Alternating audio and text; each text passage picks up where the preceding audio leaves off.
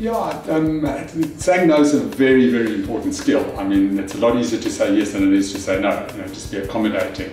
I think if you just explain, a flat no is maybe can come across a bit rude, but if you give a little bit of meaning to it, and I love to help you, I'm really committed, overly committed, just don't have the time, whatever the case is. But if you just give some context to the reason you're saying no, I think it's really important to sometimes say no, and even at the risk of coming across a bit rude.